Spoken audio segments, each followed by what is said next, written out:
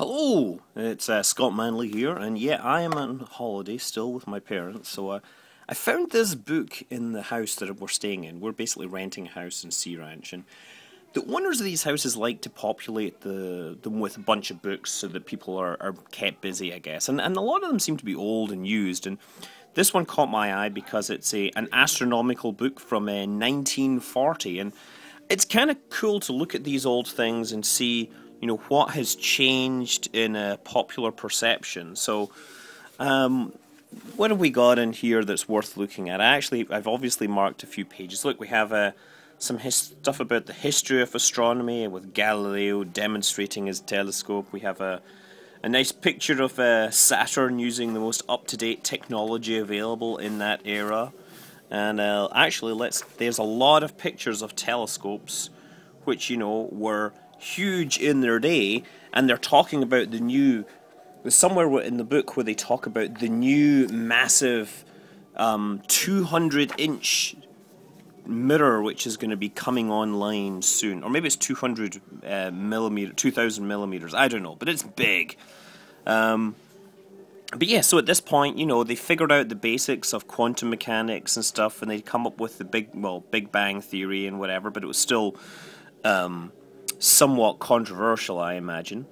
They know about relativity, and there's a nice quote here from saying that the diameter of space, according to Edwin Hubble, is 168 trillion light years.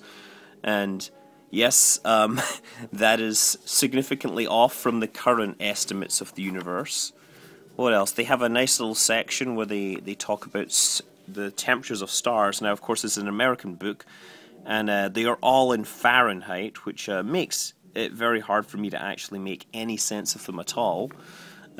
I can just about understand Fahrenheit for weather, but I'm much more used to dealing with Kelvin for everything else. But yeah, so they had actually imaged by this point they had actually imaged the companion to Sirius, and they speak about how it is very small, and they declare, "Finally it was seen by means of an endless experiment and observation that a cubic inch of the matter comprising the companion star to Sirius weighs a ton.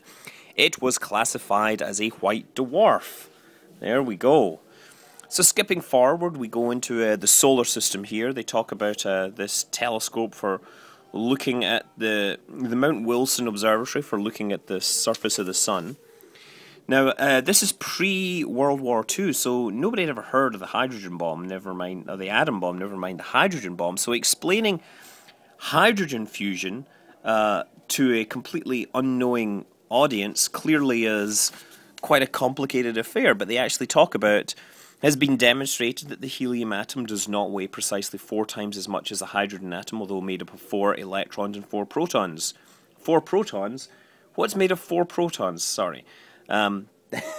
It is not made up of 4 protons. I wonder if that's deliberate. That's an interesting concept. I hadn't thought. Maybe they thought that those protons are in fact neutrons or something. I don't know.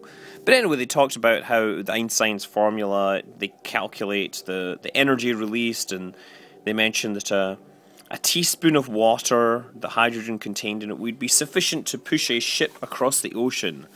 So yeah, we skip a little further forward, and we actually get to Mercury, a year in 88 days. Mercury is the closest planet to the Sun. Because of all the planets, it orbits around the Sun. In 88 days, it receives a great intensity of the radiation. But they make the assumption that that Mercury rotates at the same speed as its orbit. Something which we know to be completely bogus. In fact, Mercury rotates with a period of something like 1.5 times its orbit, which means that it takes 2 complete rotations around the Sun before it completes 1 rotation relative to the Sun. And this caused some problem when Mariner went to visit the planet Mercury. It basically visited the planet Mercury twice and took photos of it. And just because it did it between 2 orbits apart, it showed the same side. And so a lot of books during the 19th or 20th century, they would publish these photos next to each other and say, hey, Mercury doesn't rotate. My science teachers in school told me this myth, and it was well known by the time I was a kid that Mercury did in fact rotate. But I even see this in the Kerbal Space Program forums, that people still believe that Mercury is tidally locked to the sun when it is not the case.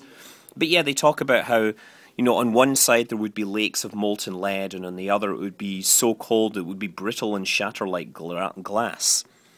Now, Venus, of course, was still locked under clouds, and they talk about how the atmosphere of Venus indicated a temperature about 10 degrees below Fahrenheit on the dark side, with the temperature on the bright side only a few degrees warmer. The temperature can be compared with that of our own stratosphere. Carrying the comparison through, one would be led to believe that the surface of the planet is much warmer than that of the Earth, and any form of life which might possibly exist there would probably be ponderous and sluggish, somewhat comparable to the great prehistoric dinosaurs of our own planet. These creatures would probably be unaware of the existence of the sun and other bodies exterior to the own sphere because of the visual impenetrability of the atmosphere. So, they talk about this. They also they're not aware of whether Venus rotates. In fact, it does rotate just very, very slowly, so slowly that, in fact, it appears to rotate backwards. Mars, well, by this point, they have realized that the word Canali have been mistranslated. Yeah, in 1877, he discovered what we called the Canali. The word was mistakenly translated as canals. These network of fine lines are difficult to distinguish, and there's controversy as to whether they actually exist. If they really do exist, they show considerable evidence of being artificially constructed. And those who to support the theory or existence of intelligent life on the planet hold this fact as evidence, etc., etc. Now, there is actually there's occasional presence of floating crowd. They talk about the moons of Mars. There's somewhere else where they talk about these possibly being... The observation of these phenomena has led to the belief that the melting of the polar caps supplies moisture from which some form of vegetation derive nourishment. So they're still talking in terms of life on Mars. They also go on and they talk about the moon. And what's interesting here is this map of the moon where they say each peak is higher than the highest mountains on Earth, which, as I understand it, is completely bogus. The mountains on the moon are smaller, in fact, than the Earth. Was there a lost continent? Yes, in a book on astronomy, they go on and they discuss about whether there was a lost continent in the Atlantic.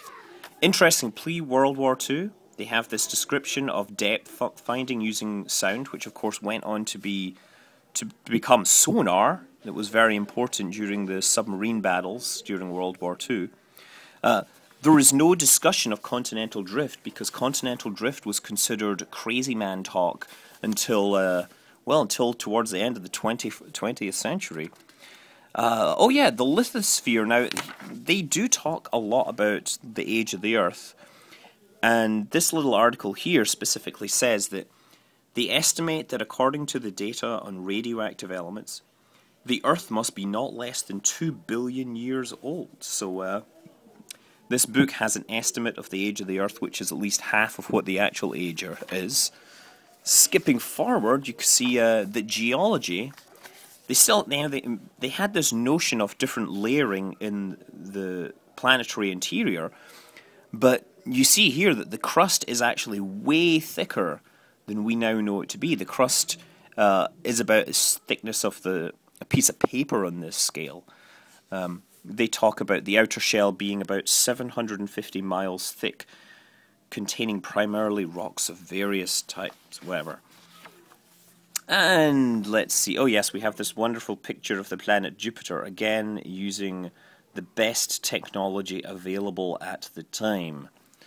New Ideas of Time is where they specifically try to explain the notion of relativity. And the Earth and the Comet's tail. I'm trying to find... I clearly haven't bookmarked this. This was when they were trying to figure out what eclipses they could use to measure the the displacement of the stars near the sun during a solar eclipse, so they could determine whether relativity was correct. And there is a whole discussion on stellar aberration. Aha, solar eclipse. Wonderful. They talk about simultaneously and Minkowski world and all this. So they actually go pretty deeply into relativity, but it seems kind of tacked on at the end.